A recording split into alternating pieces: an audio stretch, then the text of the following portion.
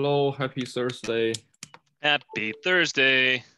Maybe clap hand Thursday? Doesn't feel like a party doodle Friday, so. Elliot's got the party doodle anyway. He's bringing the party. Thank you, Elliot. How about people who's on Friday? Right. Party doodle Friday for Dewan and Danny. How about that? I have only clap, so I'm gonna send clap. All right.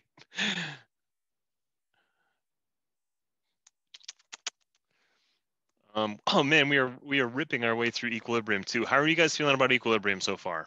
Am I going too fast? Good? Good. Usually I just looked back at our year last year, and this took me 4 days to give the presentation that I've given to you guys so far. There was like some demos and stuff that was involved that I couldn't do for obvious reasons this year. But send me a private message if you guys are feeling overwhelmed. I don't want to put you guys on the spot to like give me the oh no face or anything like that. But if you guys are feeling overwhelmed, why don't you send me a private message now, and we can slow it down just a little bit as we get into the second part of the first part of Equilibrium, LeChatelier's principle. I think that this part is probably a little bit more difficult to kind of wrap our heads around than the first half. So if you start to feel overwhelmed here, obviously share that with me. It's better than sitting in ignorance and feeling like you're a fool, even if, again, I've told you guys this a bunch of times in the past, but if you are feeling overwhelmed, the chances of you being the only one are almost zero, right? So be sure to share that information with me.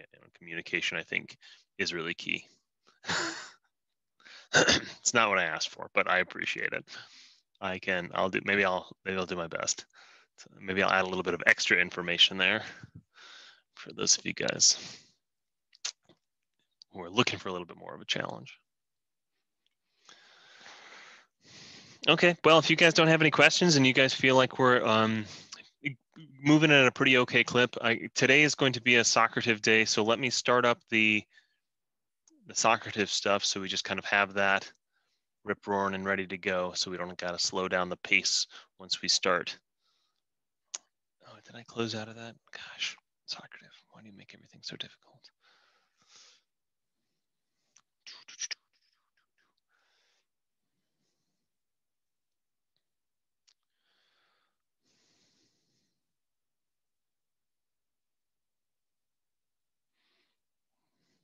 There we go, and gave time for Leo to come in here too.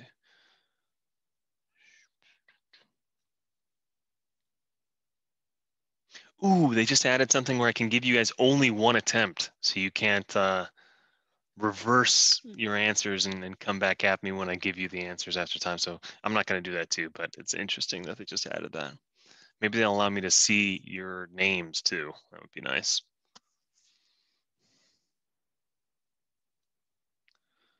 All right, so the Socrative is up. Rip roaring, ready for you guys to go. I'm going to do my attendance really quickly. You guys are going to see the vague outline of that in the background because I was reprimanded yet again.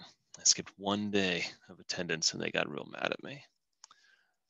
Apparently, I have to keep track of you for your physical and mental well-being.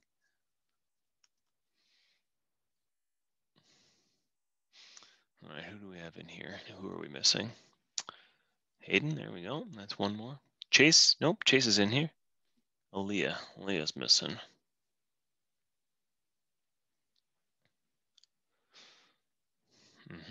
Why we have fewer people after the break? Well, Lisa is still, I think, in commute. I think she is still trying to make her way back over here to the States. Why? I don't know. We literally have armed insurgents in the Capitol building. So why you'd want to come to America right now is beyond me. But, maybe it's for this treasured class and for others, and maybe it's for her friends. Who knows? People are strange. I know some other people are having some family stuff going on too, so that's why they're absent. But nobody's dropped. We should have the same number once everything kind of gets reorganized. Nobody's dropped out for second semester. So, all right, looks like just a couple folks. Oh, I just missed that. By the way, Mr. T, Mhm. I saw a lot of news about the vaccines, and you know, the Northeastern University is providing vaccines to the students. So, do you expect, you know, TA would do that as well, or do you expect that we would back into school like in a few months? I hope so. I know that the vaccination rollout is a lot slower than people expected. It's an awful lot slower than I expected. You know, once the first responders are vaccinated, I thought that it was just going to kind of roll on to those second degree. So that would be you international students and me, the teacher. Hard to say. You know, given that we are a private public, given that we're a town academy, we're kind of in a weird place in terms of like the government rollout for the vaccination. And I don't know. I haven't had. We have a staff meeting tomorrow morning at 8 in the morning. So who knows what they're going to say tomorrow? My guess is about the async. I'm sorry. The what do they call it? Hybrid model. If we're going back to the hybrid model next week or not. But they might say something about vaccination as well. I think once this kind of rigmarole with the capital ends up being cleaned up, the chances are good that the rollout of the vaccination is going to really increase. You know, I know that Biden has said that a number of times in the past. So, you know, keeping our fingers crossed. I think we'll probably be back in school mid-March. Okay. You know, maybe they'll wait until after, right? Maybe they'll wait until after spring vacation, but I doubt it. I think we're probably going to be back before then. Okay. Again, no, that's my general vibe based on the information I've heard, and you know, it's kind of a guess. So take it with a grain of salt. Anything else before we get rolling on this next set of presentations? Okay, then here we go. The next thing we're going to, so hopefully you guys have some understanding of what equilibrium represents, right? A reaction that is kind of moving in the product's direction at the same rate that it is returning to its reactants, not necessarily in equal amounts, but when the reaction rates of those two reactions are equal. Oh, Haley, you're going to come in here twice? What's going on there? Can you guys see this okay? Or is that too big? Let me shrink this down a little bit.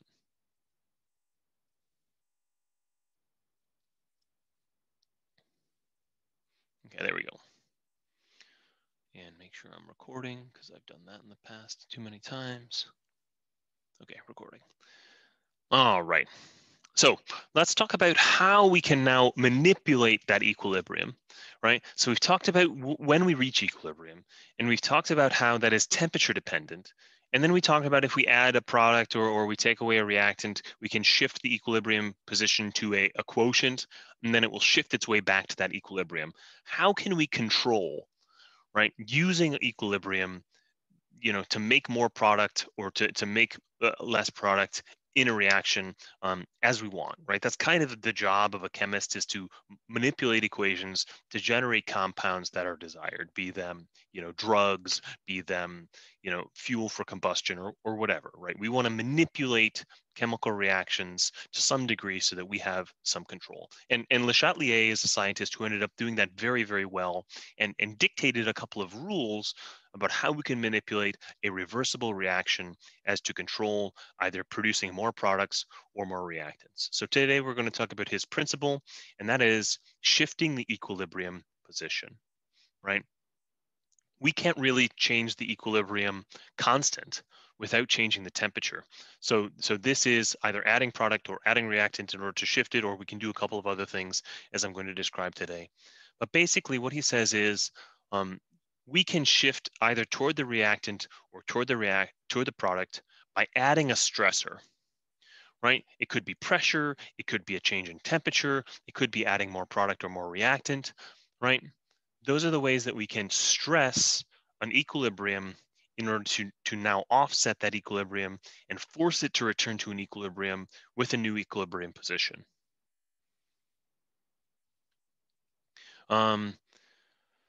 We can change temperature, we can change concentration, we can change the pressure, and by changing the volume, we'll be changing the pressure.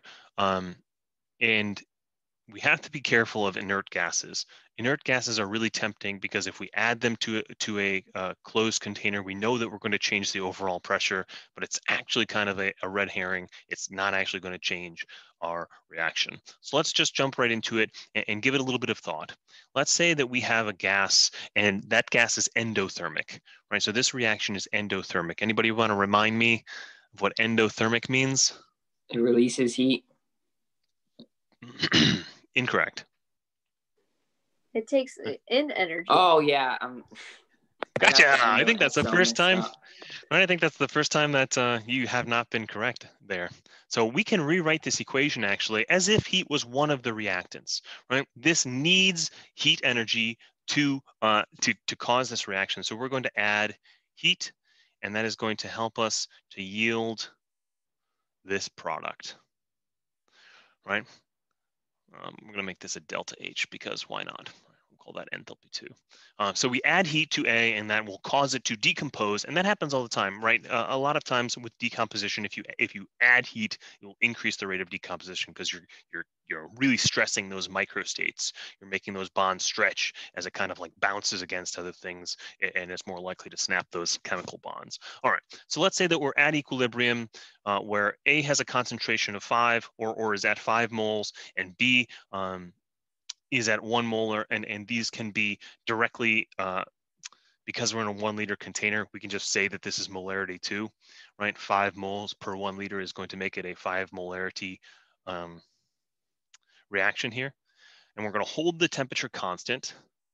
And if I'm going to add 5 moles of A, right, how would that system respond? And I'm already up on Socrative, so if you guys haven't jumped into Socrative to answer those, why don't you guys get in there now? If 5 moles of A were added to this, how would the system respond? Assuming we can keep the assuming we can keep the temperature constant.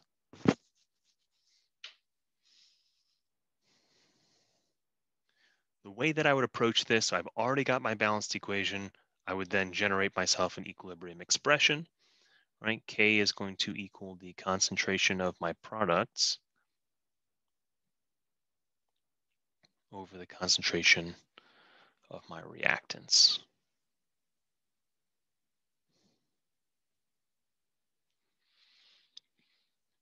So we know that the molarity is of B right now is 1 squared. God, that makes it so much easier, right? A is 5 to start with. Then we're going to change this to 10. And whenever we change when the concentrations, we're shifting from an equilibrium to a quotient, right? Before it shifts back. So we can describe this new situation as Q is 1 squared over 10 squared. Oh, excuse me, 1 over 10. So here, my equilibrium is 1 over 5 or 0.2.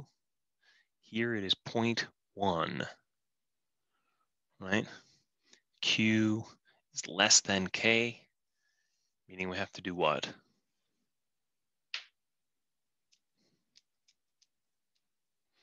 We got to make this top number get bigger so that we can reach this larger number again. All right, so we have to generate more. It starts with P, ends in product. We're going to shift to the, let's see, I'm going to check to see how many of you guys answers. Where's my, oh, they changed all this. Oh, there it is, show results. Yo, we're all over the place.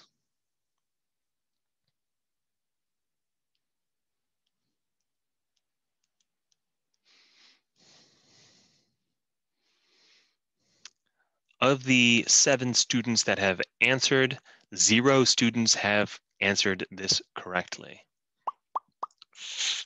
Yikes, maybe it was a bit too fast.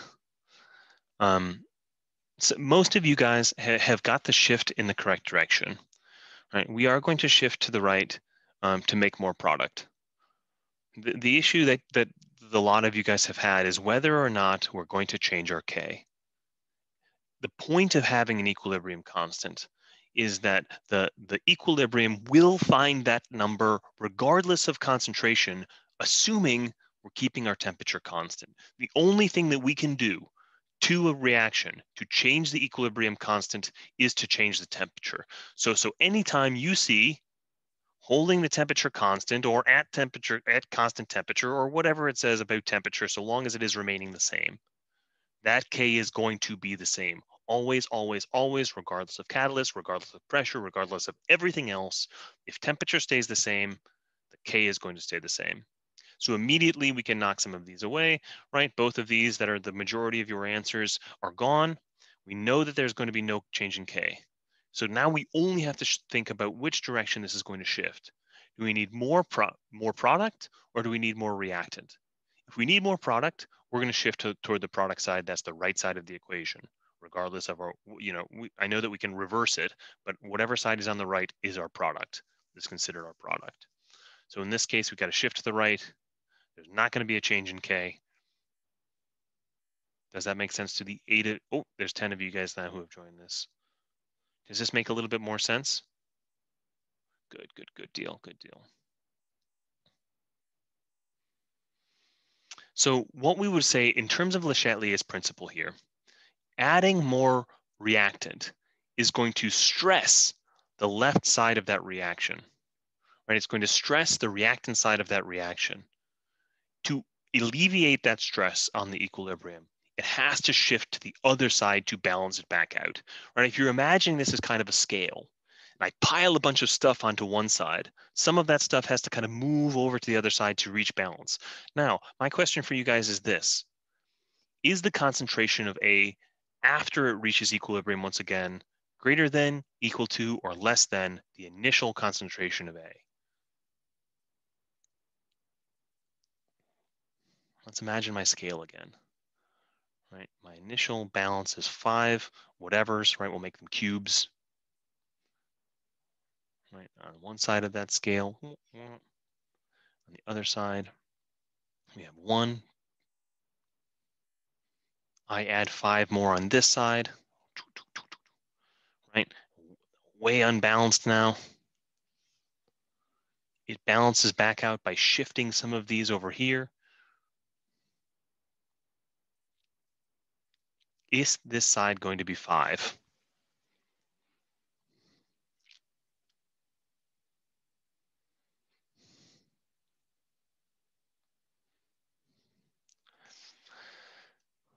It's so awkward. I promised myself I would not answer them myself. I'm going to just sit here in this awkward silence until someone.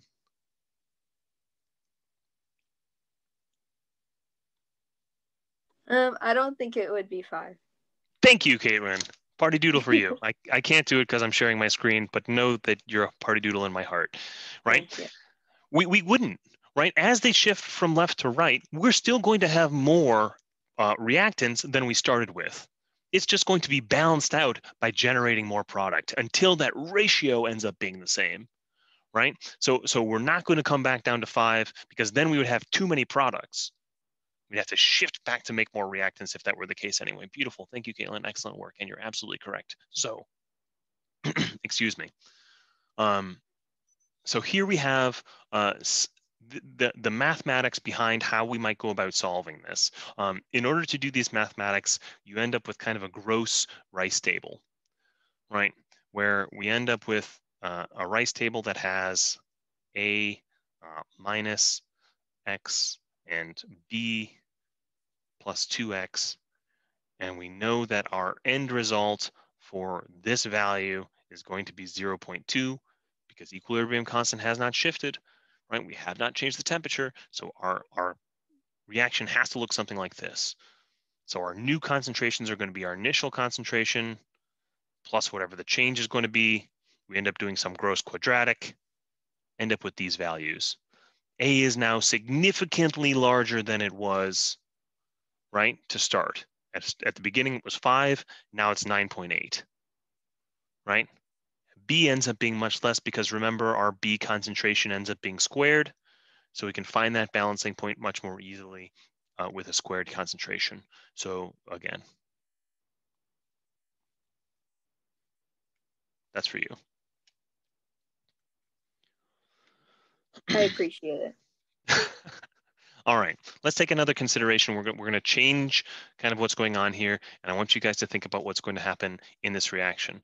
Consider the gas reaction A plus 2B, and it's endothermic. So we can add our little heat over here. And we're going to have an equilibrium where we have an equilibrium that starts with 5 moles, and B is, excuse me, suppose we're at equilibrium when 10 moles, but we're in a 2-liter container, and B is 2 moles, but we're in a 2-liter container. So we're starting with more moles, but we have a larger container. Then we shrink the container. What happens to our equilibrium? So we're starting with the same concentration, 5 molar and 1 molar, which would give us our K constant of 0.2. We shrink down that container. How is the system going to respond?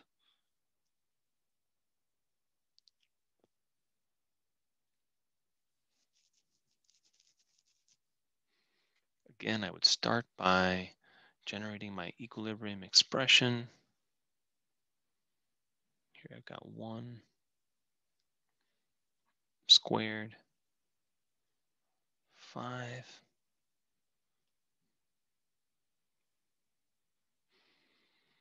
when I shrink my container.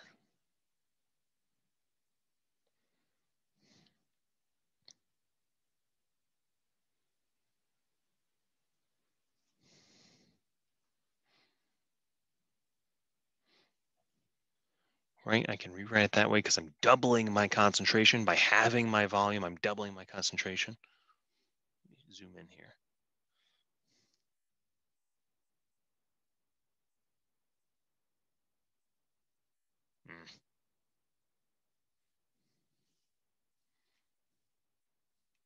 Now we're no longer at our constant, so we can't call it a K. Instead, we're going to call it a Q.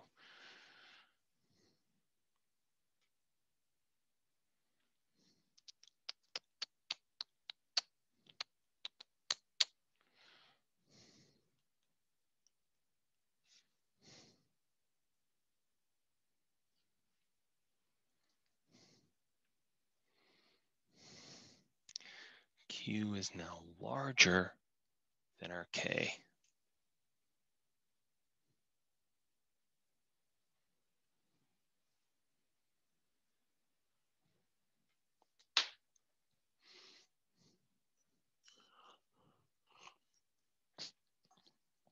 Too hot. When our Q is larger than our K, which direction are we going to shift in?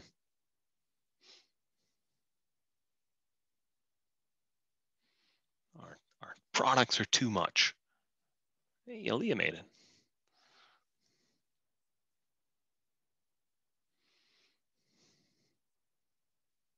Oops. That's not what I wanted to submit, dang it. Here we go.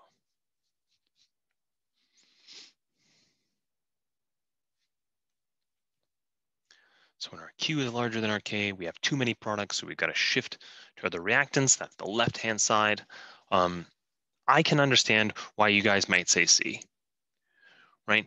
Given that we're not adding any more of our product or adding any more of our reactant, I can understand why you'd say that. However, because of the stoichiometric ratio, right? Because that we have that squared value, and because we are we're making more moles of there's when we compact that concentration, right? We're changing one side to a larger degree than we're changing the other side, right? Think about it in terms of the number of collisions, right? I don't know if Aaron Stam taught you guys collision theory. I think that you guys were kind of like at that time when COVID struck. So collision theory is the more frequently particles are able to collide, the more reactions are going to be, right? So if we have twice as many molecules of B than we have of A, and they're now closer together, they're going to run into each other far more frequently, right? Where A, because there are fewer of those particles, right, stoichiometrically, they're going to run into each other less frequently and form B and break apart into B less often.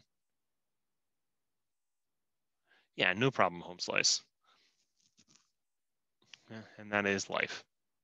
All right, does this make sense? Questions or concerns?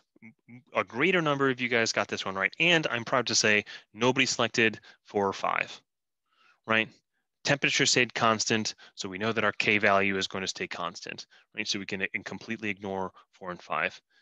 Here is the explanation, right? The container gets squashed, the partial pressure of the gases in each container increases. It increases on the right-hand side to a greater degree than on the left-hand side, because again, stoichiometrically, we have a greater number of particles there, right? And as I showed you guys with the mathematics above, K is less than Q. We know that we have to shift to the left. If you're feeling overwhelmed right now by the concept of equilibrium, you can always fall back to mathematics. I don't love that. As you guys know, I'm much more of a conceptual.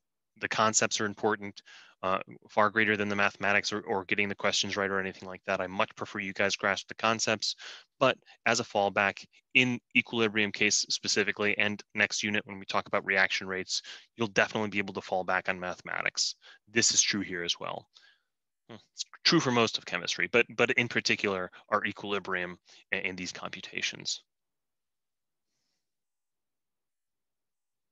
And there's some more, evidence if we wanted to go solve what the new equilibrium position would be, right?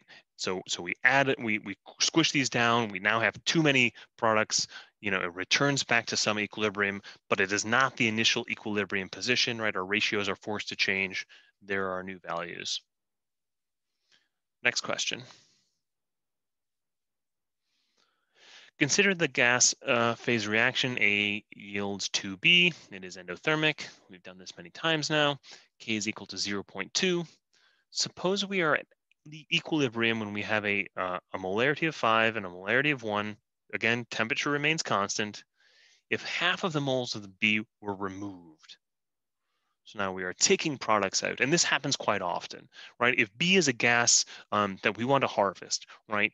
Ammonia or whatever, right? If B is a product that we want out of the system, we suck that gas out of the system, and now the molarity drops, the concentration drops of B, the partial pressure of B drops. What happens to our system?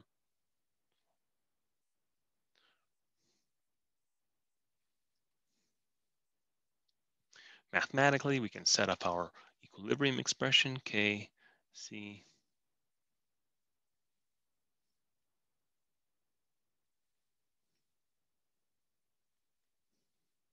Our Q is now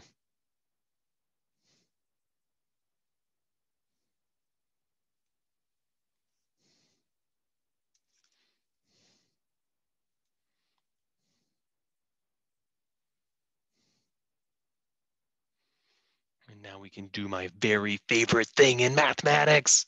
Multiply by the reciprocal of the divider.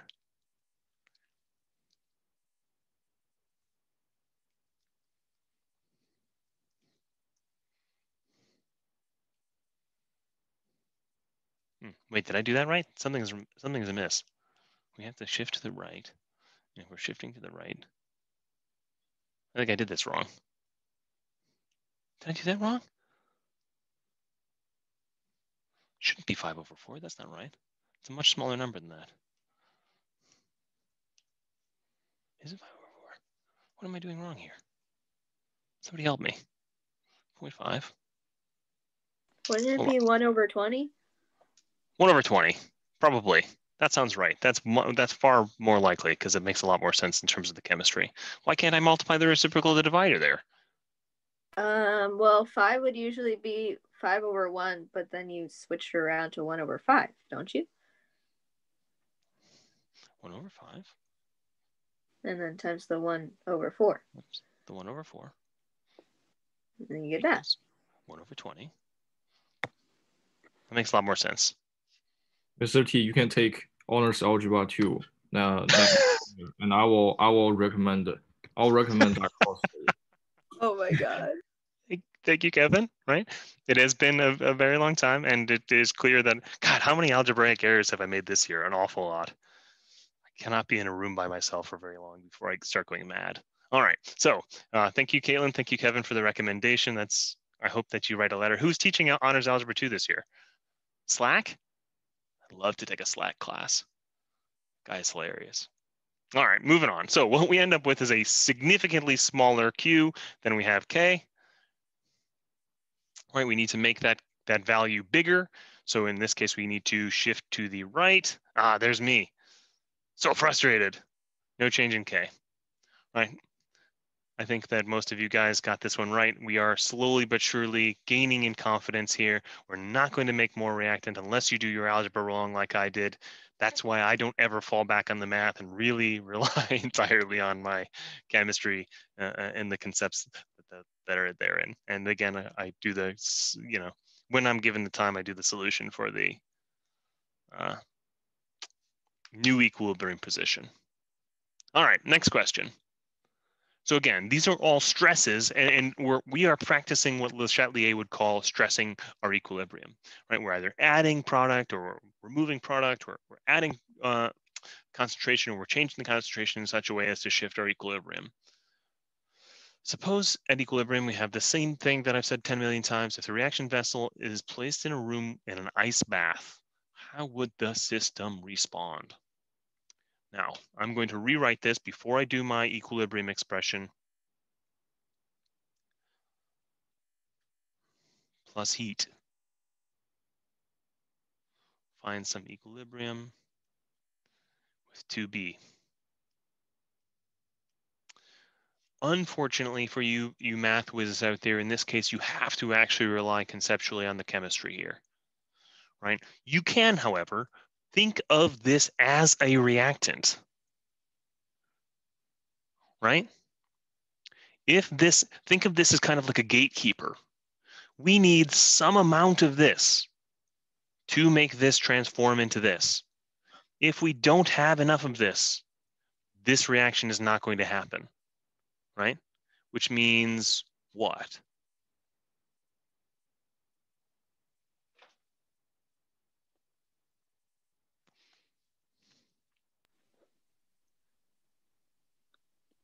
K gets smaller. Oh, right. In this case, we're actually going to have K, so we can ignore all of these guys up here, right?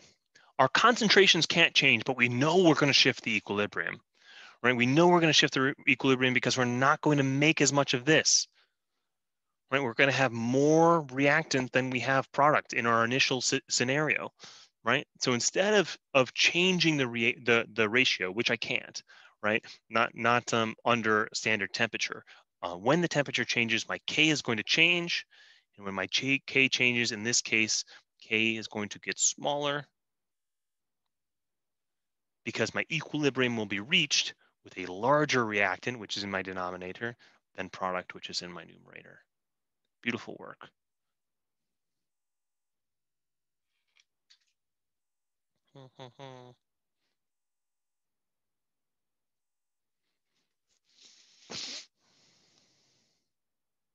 How do you guys feel about that? I love that question.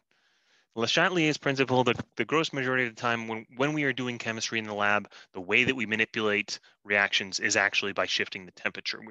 We rarely try to like pack in a bunch of the concentration to shift the equilibrium. However, in the stoichiometry of the brass lab, the spectrometry lab, that C1 lab, in that case, we're actually going to really increase the molarity of my acid, and increasing the molarity of my acid is going to shift my equilibrium in order to actually generate a whole new reaction. So there are some scenarios where we do shift concentration.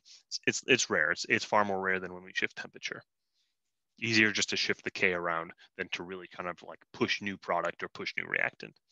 All right. Questions or concerns so far? How are we doing? Good? I have a ton more practice problems. How do you guys feel about this process? Would you prefer if I just told you all this stuff, or are you guys digging these questions?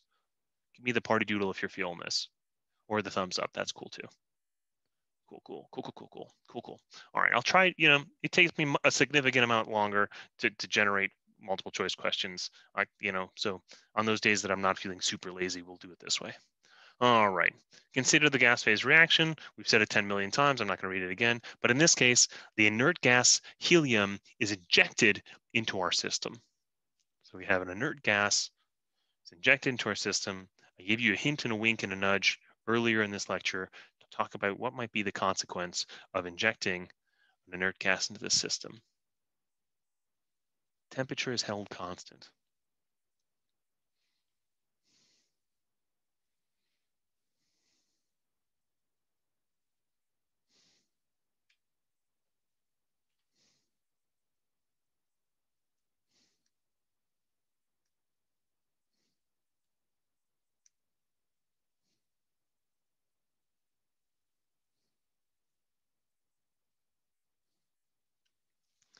I would encourage you guys in this case to remember Dalton's laws of partial pressure, where the total pressure of a system is equal to the partial pressure of each of the components of that system.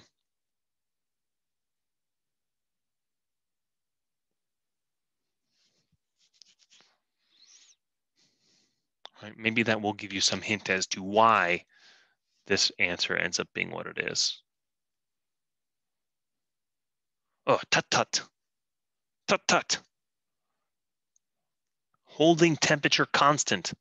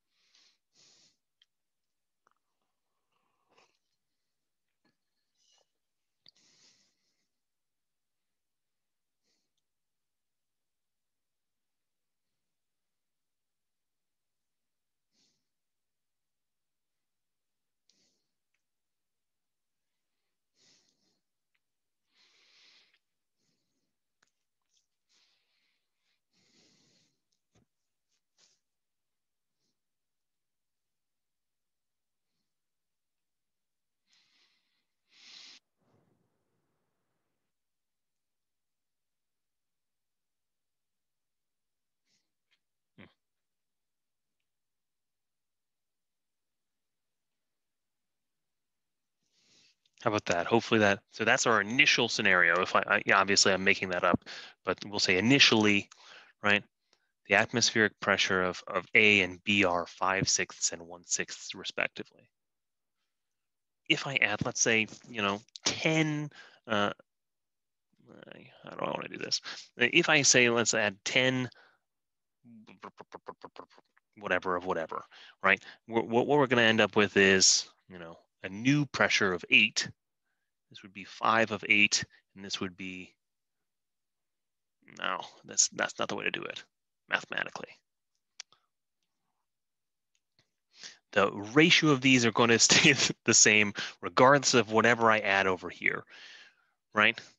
The initial, those pressures are going to change in the same vein. So when we add an inert gas, it does not change my partial pressures of each of those in that system, right? The concentrations will stay the same. And if the concentration stays the same, then our equilibrium does not shift. And if the temperature stays the same, then our equilibrium does not shift. If that makes sense. Okay. This is kind of a throwback. I would draw your attention here. Right? So I'm going to draw your attention to the and remains at a constant temperature, which should eliminate some of these options immediately. But if the container were now increased in size from 1 liter to 2 liters, what would happen here?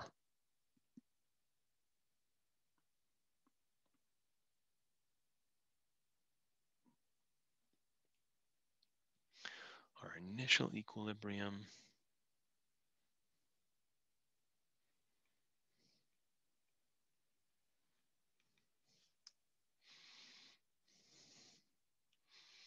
Our new reaction quotient.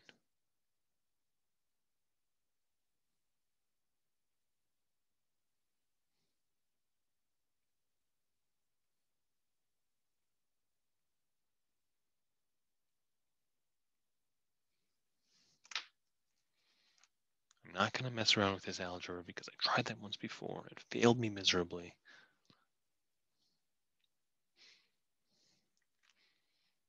think I know before I open my stupid fat mouth.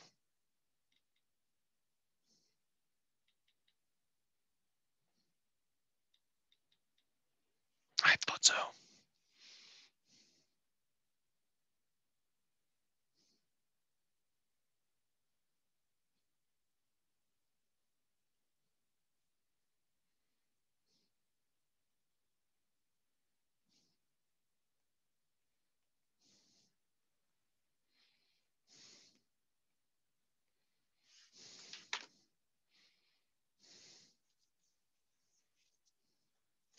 Oh, wait, what?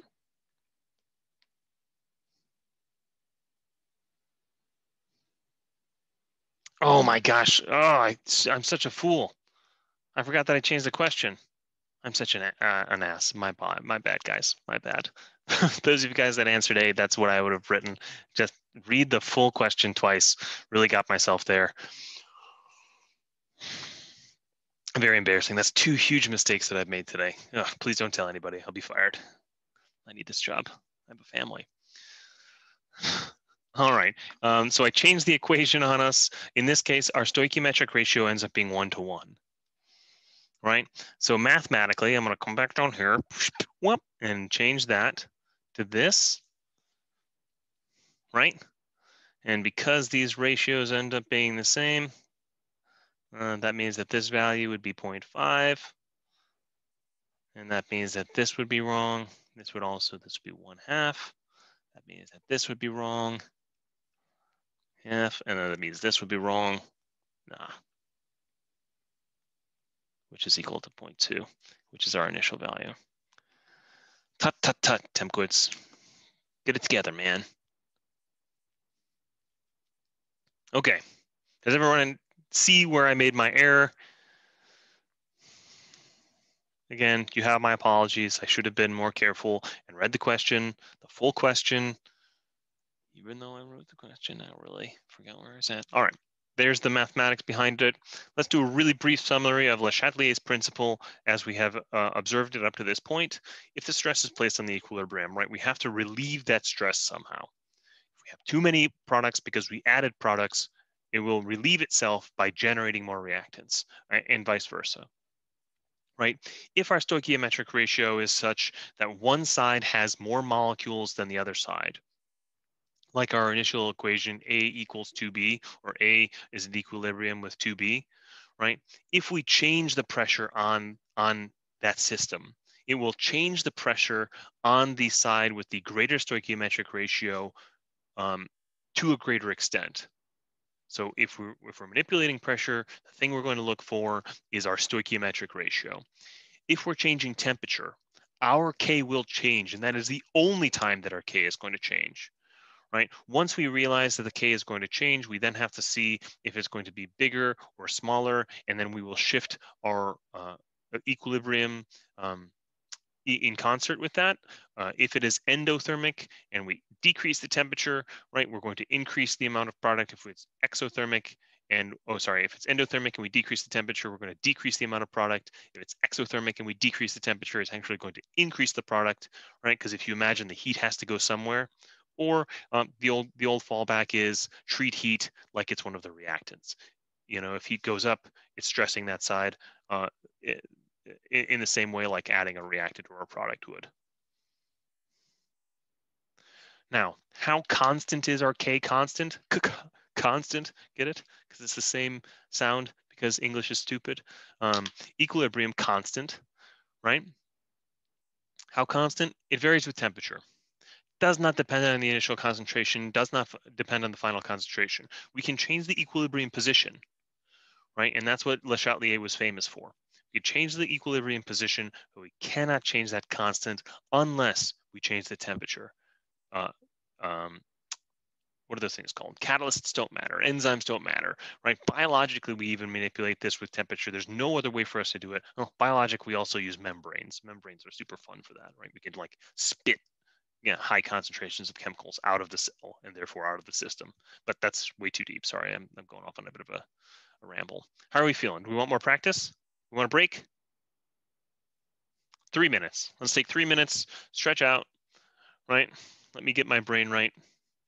Maybe I'll read ahead to make sure I don't make any more stupid errors. Give myself a little cheating advantage on you guys. Yeah, let's take 3 minutes and take a quick break.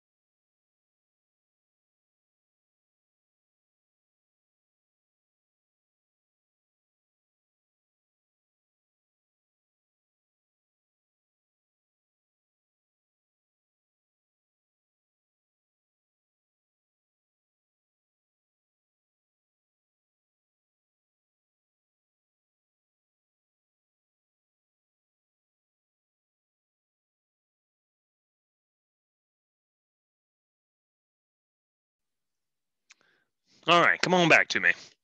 Let's get a little bit more practice in here. We're going to give some actual values. Maybe that will help, at least with my mathematics, in terms of kind of what's going on here. We've also added a kind of a new wrench in the works, and that is something I'm not going to remind you of and see if I catch anybody with.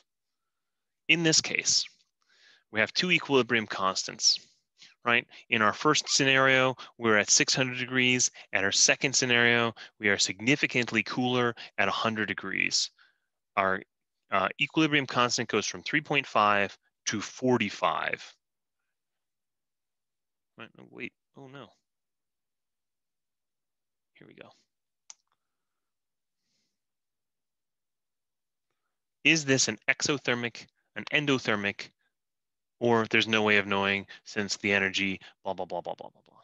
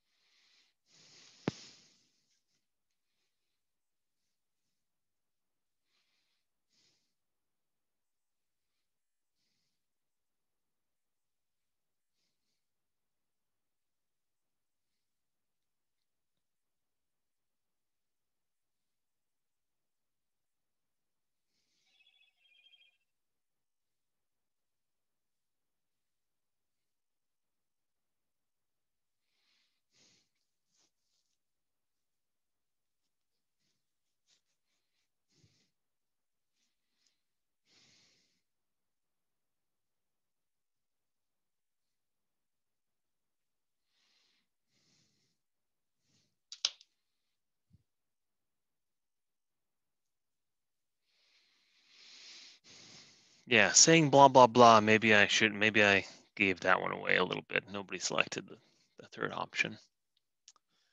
All right, so the first thing that I would do when I look at this, I have to think, you know, how is my equilibrium shifting as I change my temperature, right? So my temperature is very hot at the beginning and I create very few products. That means that if I needed heat to make those products, I would make an awful lot more in that first scenario, right? My second one, a lot of products at a lower temperature means that if I have heat, then my products revert back to my reactants, right? This means that my products cannot go backwards, right? That I'm stuck with my products once I have them at that lower temperatures. So when I rewrite this reaction, the way that I would rewrite this reaction would be, oh, my pencil's dead. I would rewrite the reaction with heat on the right-hand side. Does that make sense to everybody? All right. This would be exothermic. Let's try this one.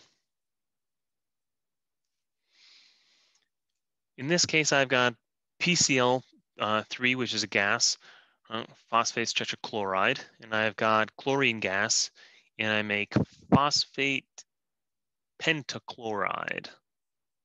The reaction above the system is the equilibrium with total pressure of 6 atmospheres. If the volume were doubled, so my volume is increased by a significant degree, how would it affect the concentrations of these? Right? Which concentration would be more greatly affected? In essence, I'm reducing the concentrations of one side of this reaction to a greater degree than I am the other side. So I'm effectively taking out either product or reactant.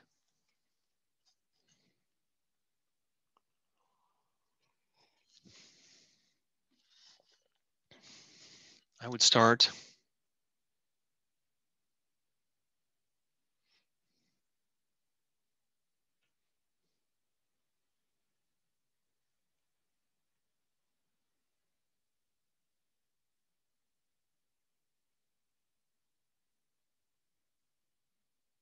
something like that. You need to make up some value for them to be 6. All right, so we're just going to say 12. That's obnoxious. Make it 6. 1 and 1. Right? Then I double the volume, so this becomes 3, 0.5, and 0.5. So if we think about now how much we have changed each of these partial pressures, one of them has been changed to a more significant degree. Right, so we got 0.25 in the bottom, we have 3 at the top. Right, now can I multiply by the reciprocal of the divider? I think so. Ends up with 12. That's my equilibrium.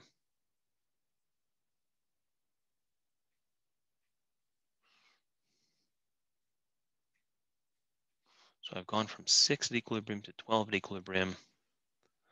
It means that my Q is too big.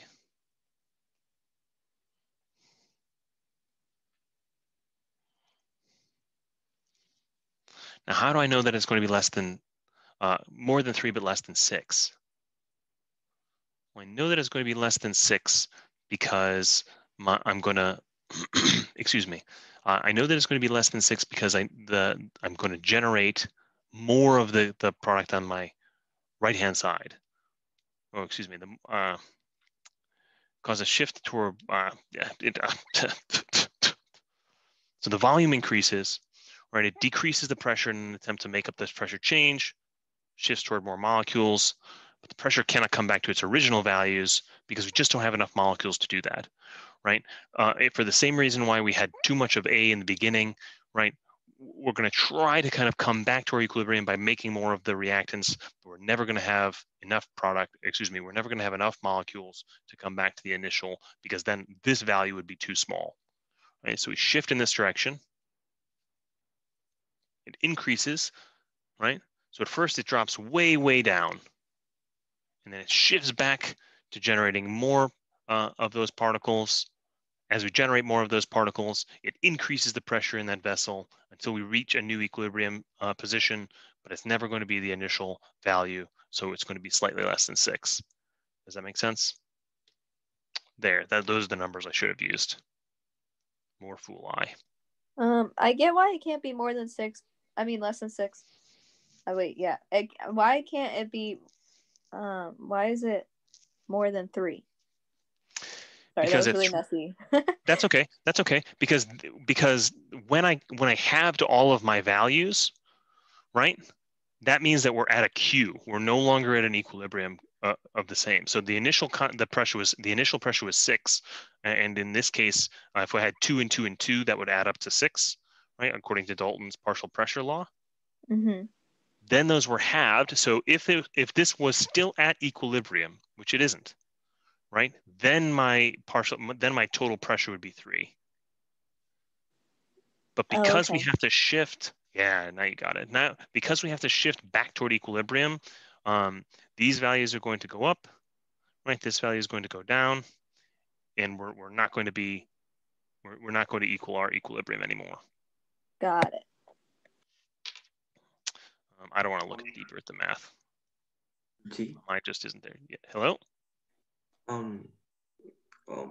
Really quick question. Like, yeah. Really. So back to the previous one. Just like if research come out with like it shift right, then is it gonna increase the value? Like,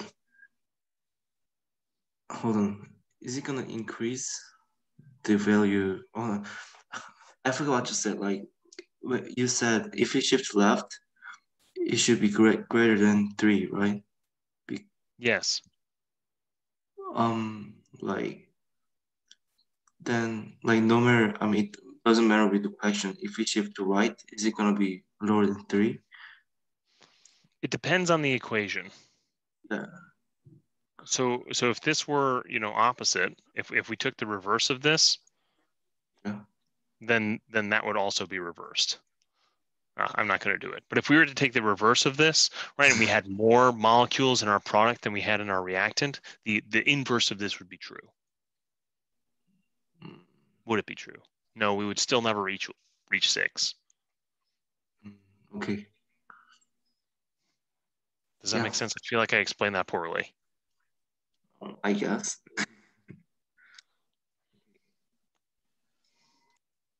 So in this case, because our Q is greater than our K, we're going to shift to the left.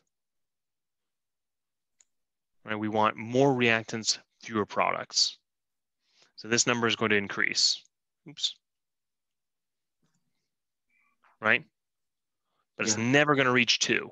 Even if it did reach 2, this number would be significantly smaller than 1.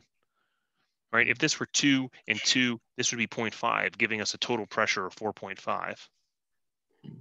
Right? Stoichiometrically. That's the point.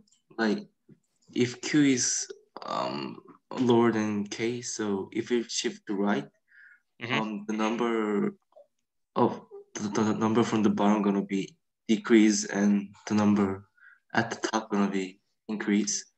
Like, is it gonna be opposite? Okay, like I just so if we reduce both of these by half and ended up having this 2, we would still only have a partial pressure of 3, right? So we would never be able to get back to the original 6.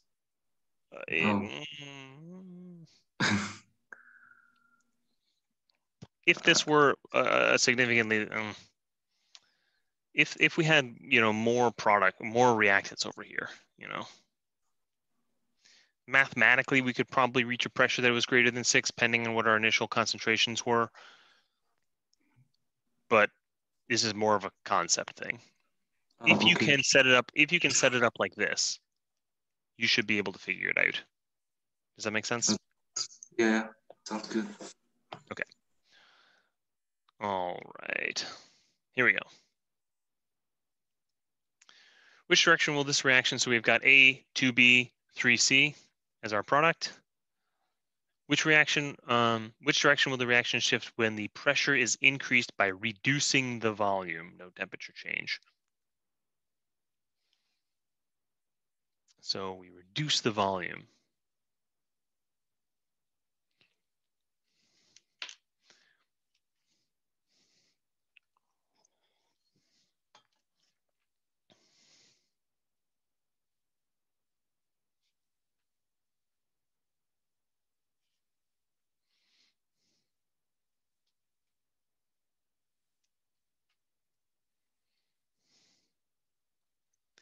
Half of the people who have answered have gotten it accurately.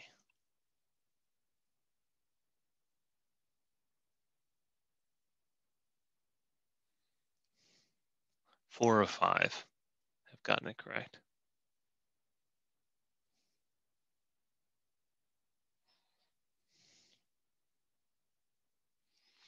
So in this case, by reducing the volume, we're effectively increasing the concentration of C to a larger degree because it has a larger stoichiometric ratio, right, than we are for B.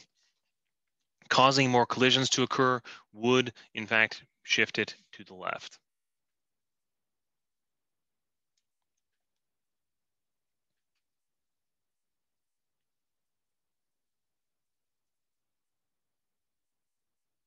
So far, so good.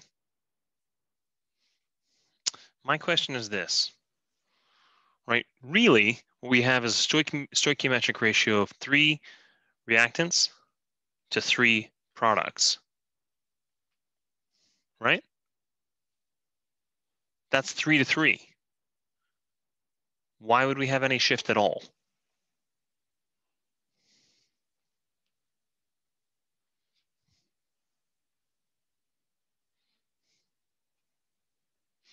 Right, we don't include solids in our equilibrium expression.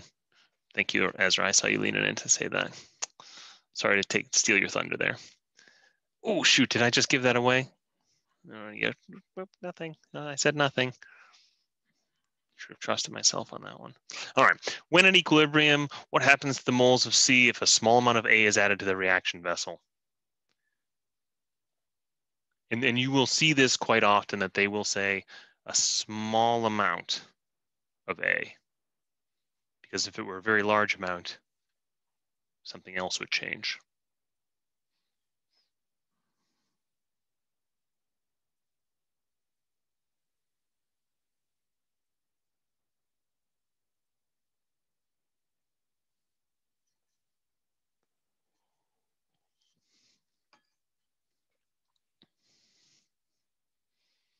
Oop, did I change this? Yes, I did.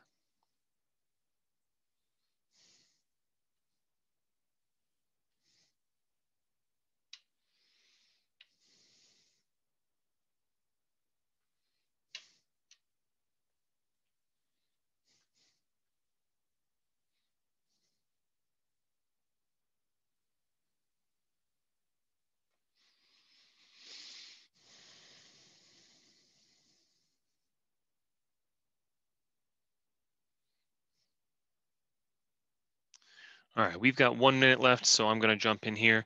Initially, my brain immediately says, okay, we're increasing the amount of A. That means we are stressing the left-hand side of this reaction.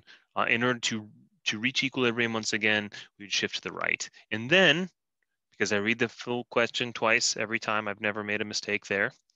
And I've never been caught up by some trick in the question. I would see this solid. Right? Because solids are not part of our equilibrium expression, I would still have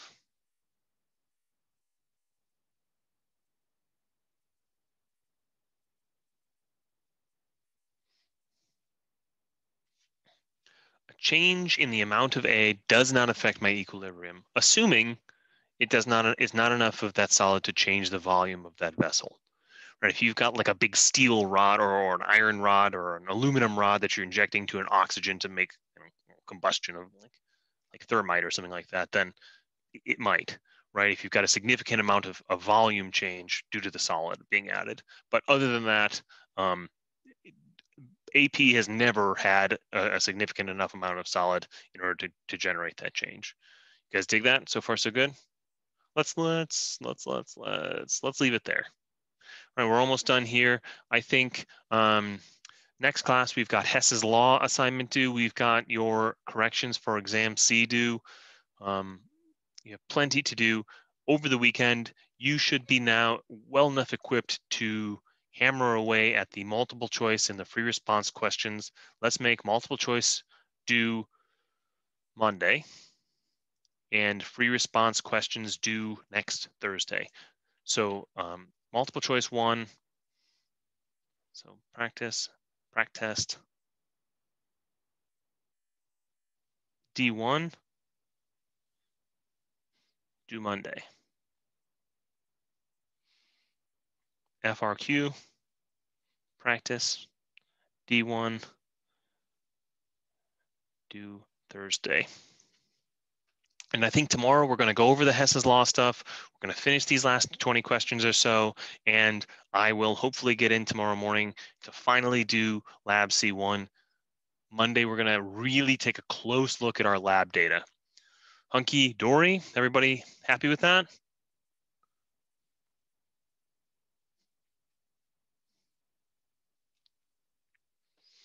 Then I will see you guys tomorrow afternoon. Thank you all for being such excellent students and never telling the administration how many foolish errors I make. I really appreciate you guys keeping your lips nice and tight about how foolish I am. See ya. Bye.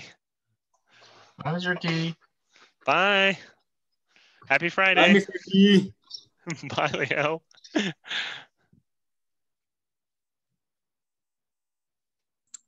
Hi, Mr. T. Bye, Doan. No, hi, seriously. Oh, I hi. really